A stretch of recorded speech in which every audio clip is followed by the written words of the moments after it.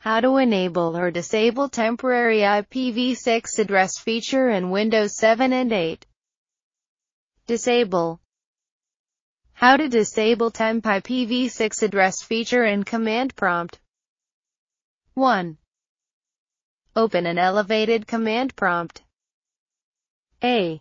Enter the following command exactly to disable the random IP address generation feature and then press enter.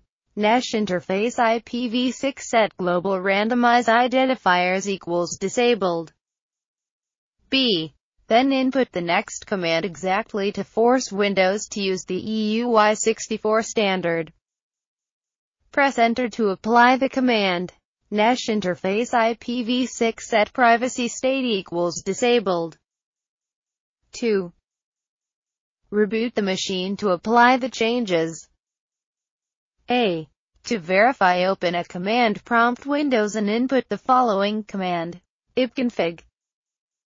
An example of Windows using the EUI64 standard with a MAC address as further verification.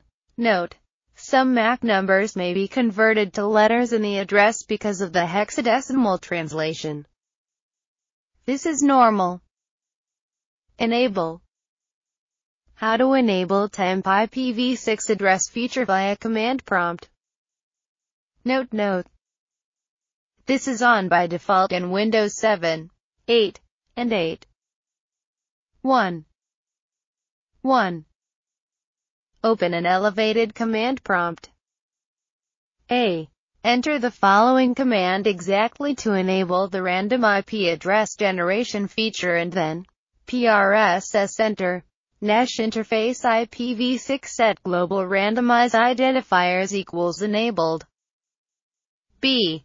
Then input the next command exactly to allow Windows to randomly generate a temporary address to you for network communication.